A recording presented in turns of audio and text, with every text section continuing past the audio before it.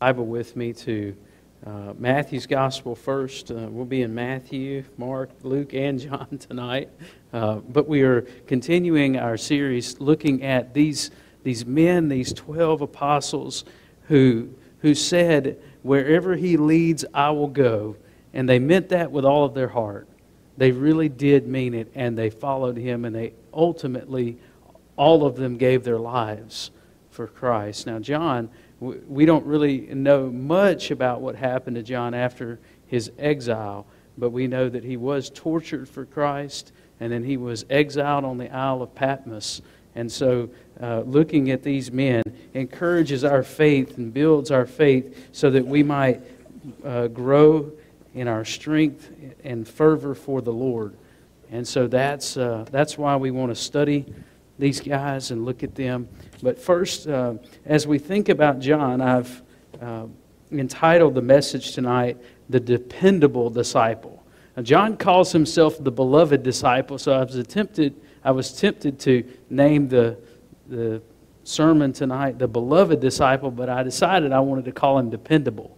And I think that really characterizes who John is, and we're going to find out why in just a few moments, why I named it that. But John was the younger brother of James and the son of Zebedee and Salome. Now, we looked at James last week. Remember? Does anybody remember what Jesus called James and John? The epitaph that He gave them. What was it? That's it. Boanerges. And that translates to sons of thunder, or even lightning, because that word has to do with energy. So that's the name that He gave them. But he was the younger brother, probably not quite as radical as James was, but he was called Boanerges. You know, the Blues flew the FA-18 Hornet for 34 years. Let me back up and let me say that again. For 34 years, they've been flying with that same platform. Is that right, brother? Yeah, that's right. That, to me, that tells me that aircraft is dependable. For 34 years. I mean, and now only because it's becoming more difficult to maintain them, parts are scarce, whatever, they're moving up to the Rhino, the Super Hornet. Isn't that what it's called, the Rhino? The Super Hornet. Sir? Rhino. The Super Hornets. And so today was their last flight in the Legacy Hornets. The longest run of any of their 10 airframes that they had was the Legacy Hornet. Now, I also think, and you can kind of get in the debate whether you see these two grills up here, the Ford or the Chevy, both of these want to advertise as the most dependable, longest-lasting trucks on the road, whatever. And some of you probably have a testimony about yours, whether it's Chevy, Dodge, Toyota. I think Toyota actually takes that every year. And so even though they both say that their trucks are the most dependable. But when it comes to following the Lord Jesus Christ, are you dependable? Can the Lord depend on you to carry His word, to live for Him? Or are you kind of flaky? You know, there's a lot of Christians today that are flaky. And if anything goes a little bit bad now, all of a sudden, they're having a bad day, all of a sudden, they're off the rails. Are you dependable? Are you steadfast? Now, the Lord doesn't call us to success as a Christian, but He calls us to faithfulness. He calls us to say, "Wherever you lead, I will go," and to mean that. John was a faithful disciple even when others betrayed the Lord. You think about that. John was a faithful disciple even when others betrayed the Lord. Let's look first at John's calling. Matthew chapter 4, verses 21 through 22. And going on from there, Jesus saw two other brothers, James the son of Zebedee and John his brother, in the boat with Zebedee their father, mending their nets.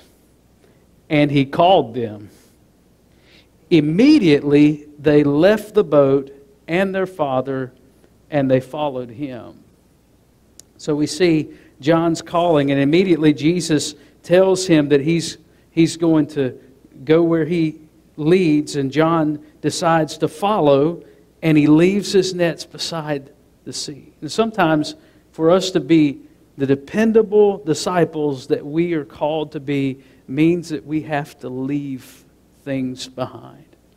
It means that we have to drop the things that are not the calling of God. We talked about that last time. We said God wants our passion to be directed and focused on Jesus and Jesus alone. That everything else that we have, that we love, that we're passionate about, all of that is subservient to following Christ. And so John's calling, he, like the other disciples, followed Jesus. He left everything behind so that he could go on this journey with Jesus and follow Him and be discipled by Him. And he didn't know where that would lead. That's the key about it all. When John left those nets beside the sea, he was leaving family, he was leaving security, he was leaving his home. He left everything that he knew behind so that he could follow the call that Jesus had placed on his life. And when we say yes to the Lord Jesus, we're letting go of control of the outcome. Amen? We have to let control go by the wayside. That's a net that we can't carry with us. We see John's calling. Secondly, I want you to look at his closeness and think about his closeness for just a moment. The Bible tells us he was partners with Peter in Luke chapter 5. And so also were James and John, the sons of Zebedee, who were partners with Simon. And so the language there indicates to us that they were in some sort of fishing enterprise. They had a business together. And so whenever James and John and Peter left behind their nets and they left their father, they left their home, they were also leaving their source of income.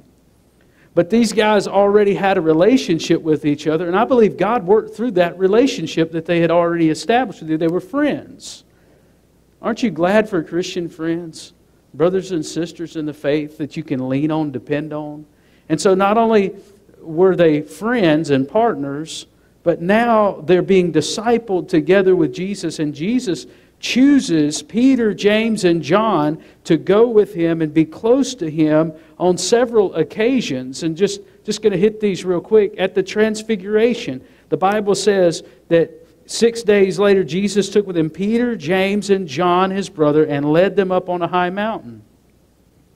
And then in Mark chapter 5, at the healing of Jairus' daughter, the Bible says, and he allowed no one to follow Him except Peter and James and John, the brother of James. And then again in Mark chapter 14, at Jesus' agony in the garden. You know, He prayed for you and me in the garden. And He sweat great drops of blood, agonizing there. And the Bible says He took with Him Peter and James and John and began to be greatly distressed and troubled. So here's John. He's witnessing firsthand the suffering of Jesus. He's witnessing the water turning to wine at Cana of Galilee. He's witnessing the Transfiguration. He's witnessing all of these things. And all of that indicates to us, once again, that he was close to Jesus. We saw the same thing about Peter. We saw the same thing about James. And John is there as well. Closeness to Jesus. Now here's an interesting one that I want to add in here, and we're going to see this a little bit more in just a moment. But in John's Gospel, and we'll stay in John's Gospel, so you can go ahead and turn there. John chapter 13, Jesus at the table began to be troubled in his spirit. Truly, truly, I say to you, he said, one of you will betray me. John chapter 13, I hear some pages turning. Verse 22, the disciples looked at one another uncertain of whom he spoke. So Jesus says, one of you guys are going to betray me. And they all start looking around going, is he talking about you? I know he ain't talking about me. He must be talking about you. So they're looking at each other. And then one of his disciples whom Jesus loved was reclining at table at Jesus' side. In other words, Jesus and John were sitting next to each other. So you get the picture, and a lot of the portrayals of the Last Supper show Jesus at the center of the table, and then John on one side and Judas on the other. And so he's reclining at Jesus' side, and then Simon Peter, like he wants to figure out who this is, motioned to him, hey, ask Jesus who he's talking about. And so that disciple leaning back against Jesus. So here's John. He's right next to Jesus. And he leans over and kind of whispers, what are you talking about? Who are you talking about, Jesus? Lord, who is it? And Jesus answered, it is he who I will give this morsel of bread when I have dipped it. So Jesus kind of, watch what I do. So when he had dipped the morsel and gave it to Judas, the son of Simon Iscariot, then after he had taken the morsel, Satan entered into him. Jesus said to him, what you're going to do it quickly. Okay, so you see closeness even there at the table. Where does John want to be? No matter what. John wants, where? He wants to be next to Jesus. Amen, what an example for our Christian walk. That no matter what circumstance we find ourselves in, our desire, our one true hope is that we can be close to Jesus no matter what. No matter where that leads us, no matter what circumstances we find ourselves in, that we could be close to Jesus.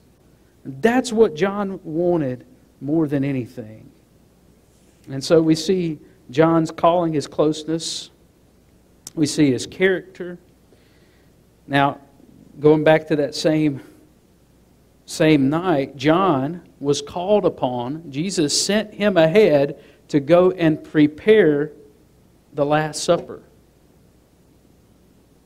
And so John was called upon to do that. Jesus was able to say to John, hey, I want you to go take care of preparing, getting everything ready. And so he sent him to do that. Now, here's another one that's really important, I think. John chapter 19. You can go ahead and turn there with me. The Bible says in verse 26 that when Jesus saw his mother and the disciple whom he loved standing nearby, he said to his mother, woman, behold your son. Now, John is using that language, the disciple whom he loved, so he doesn't reveal his identity, but we know it's John.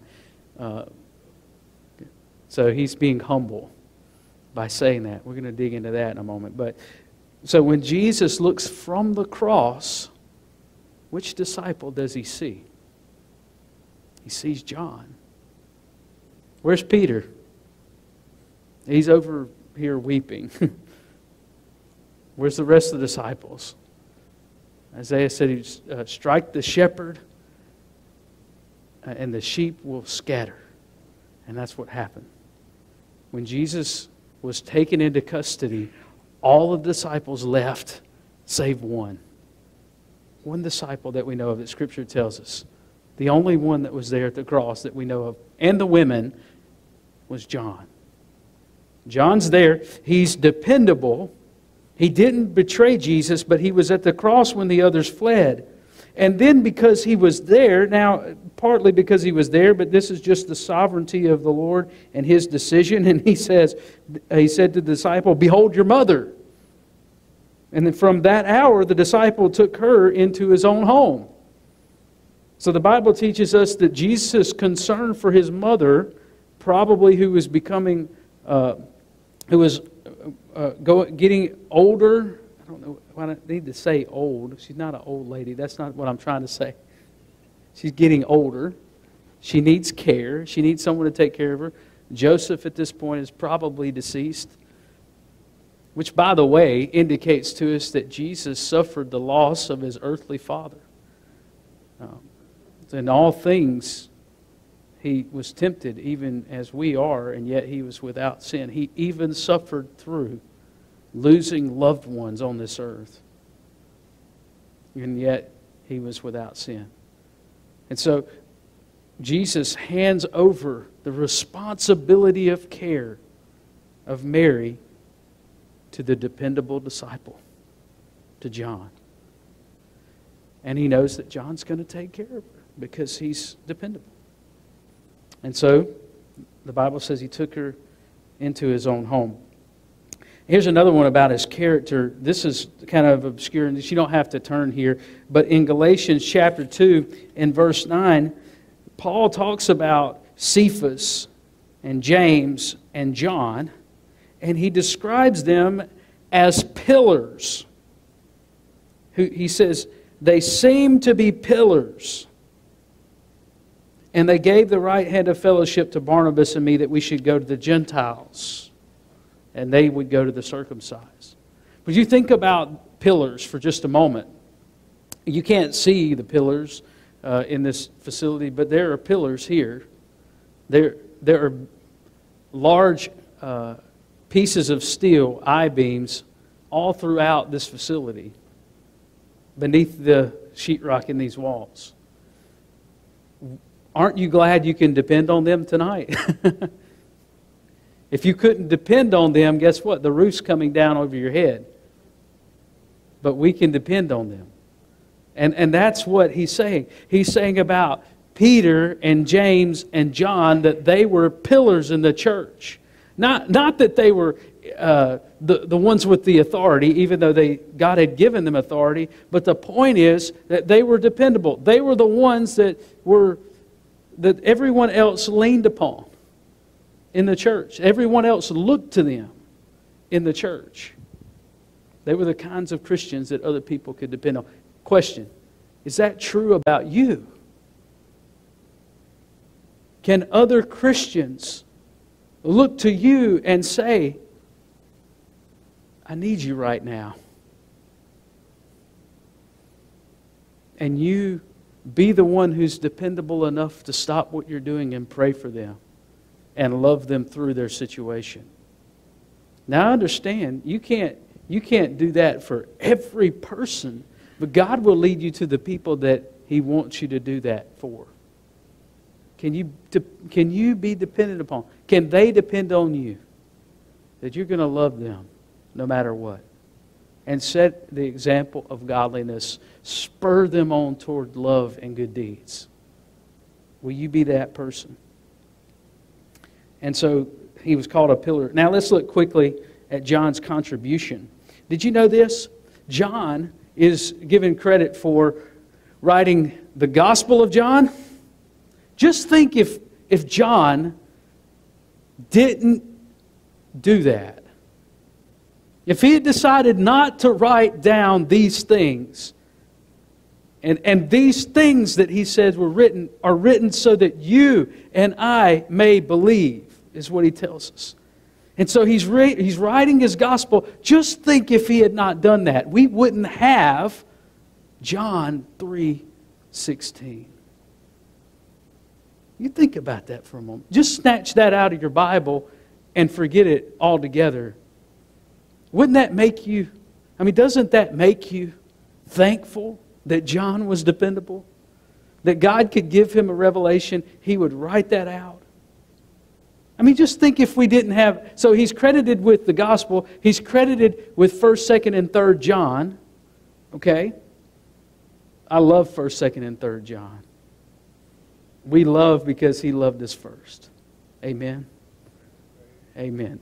If we confess our sins, 1 John 1:9, He is faithful and just to forgive us and to cleanse us from all unrighteousness. Just think if we didn't have John to write that. 1st, 2nd, and 3rd John. He gave us the revelation. And by the way, it's not Revelations. Revelations is a gospel group from Mississippi. It's the book of the revelation of Jesus Christ. One revelation. One person who is revealed, who is the Lord Jesus Christ. And it's about His glory becoming known to the nations. That's what the book is about. And John wrote that. And listen, John was in a difficult, desperate situation, exiled on the island of Patmos. He could have been like I would have been and said, "Oh, woe is me." And I'm so sad. And look at my circumstance. And don't you feel bad for me? But instead, the Lord Jesus Christ said, write these things down in Revelation 21 and verse 5. All the things that He showed him, He said, write these things down.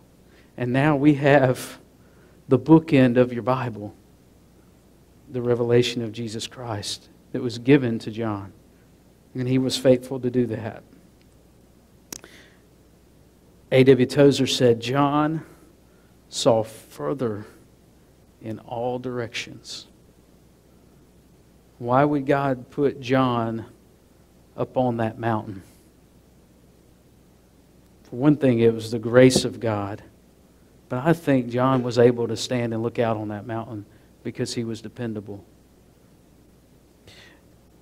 The last thing I want us to think about is John's continuance. And when I say his continuance, Jesus indicated that he was going to continue on. And maybe that means, some speculate, well, John didn't die, God took him up, or some even think, well, he's roaming the earth now as an evangelist. I don't know, that's craziness. But either way, God can do that if He wants to. When we think about his continuance, the point of that is that he was going to live longer than the rest of the disciples. And through history, it's kind of sparse what we find out, but we don't have a full view of what happened. We don't have a clear record of his death. But some say he lived to be over 100 years old, which is pretty significant for someone in that day. But Jesus said to Peter in John chapter 21, let's just listen to what it says in verse 20. Peter turned and saw the disciple whom Jesus loved following them. Now John, once again, is calling himself the disciple whom Jesus loved, the one who also had leaned back against him during the supper and had said, Lord, who is it that is going to betray you? When Peter saw him, he said to Jesus, Lord, what about this man? Because you remember what Jesus had told Peter? He said, when you were young, you dressed yourself and you went wherever you wanted to go. In other words, you were free. You could do what you wanted to do. When you're old, someone else is going to dress you and they're going to lead you where you don't want to go. In other words, you're going to die a martyr's death. And Peter looks at John and he says, well, what about him? Leave it to Peter. What about this man? Jesus said to him, if it is my will that he should remain until I come. I mean, if he should live until I come, what is that to you? You follow me. You know, I think about John. John didn't worry about that question. John said, wherever he leads, I'll go. But John also adds this in verse 23, so the saying spread abroad among the brothers that this disciple was not to die. So even the disciples believed that John was not going to die. Yet Jesus did not say to him that he was not to die, but if it is my will that he remain until I come, what is that to you? This disciple who is bearing witness about these things, this is the disciple who is bearing witness about these things and who was written these things, and we know that his testimony is true. So this is the last point. John, in his writing, everything that he wrote was faithful and true, and you can depend on it as God's word for you. How to be dependable like John. 3 quick points. Be humble. John was modest, calling himself by other names and unwilling to say who he was. John Flavel said, they that know God will be humble, and they that know themselves cannot be proud. John was a humble man. And when we think about humility, humility puts you in the position to understand that it doesn't, and this is important for being dependable, it doesn't depend on you. That's really, truly the key to becoming a dependable Christian, is to understand that it doesn't depend on you. It depends on Him. So to be the kind of Christian that is faithful is to say, yes, Lord, whatever you call me to do, I will do. Not in my strength, in yours. Not my will, but thine. In humility. Not, oh, look at me, I'm so good, God called me to do this. Be humble. Secondly, be available. John was there when other people fled. I always think about Joshua in the Old Testament. The Bible says that whenever everyone would go home from the tent of meeting, Joshua, the son of Nun, would stay at the tent. He was there when everyone else left. Be available. And then lastly, be willing. John went where Jesus said. John served how Jesus served. And John was even willing to give his own life for the sake of the gospel. Are you dependable? Can the Lord Jesus Christ call your number? Call you up for service and get an answer? Or does He get the busy signal whenever He calls your number? Let's pray together. Lord, there are so many things that garner our attention away from You and the things of God. Anxious cares of this world. The toil.